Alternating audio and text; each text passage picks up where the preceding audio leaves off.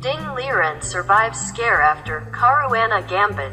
Ian Nepomniachtchi suddenly whipped up a powerful attack midway through Game 9 of the FIDE World Championship match. But Ding Liren took some brave decisions and held on to make a draw after an endgame that stretched to 6 hours and 82 moves. Ian now leads 5-4 going into the final 5 games of the match. But Ding still has 3 games with the white pieces. To her. So what's he saying? Play e4? Is that? He was saying. So you're saying there's a chance. And this one, I think 1c4. I think we're gonna see an English, and there it is, 1c4 played. He was thinking about it, or at least he was trying to make us think he was thinking about it.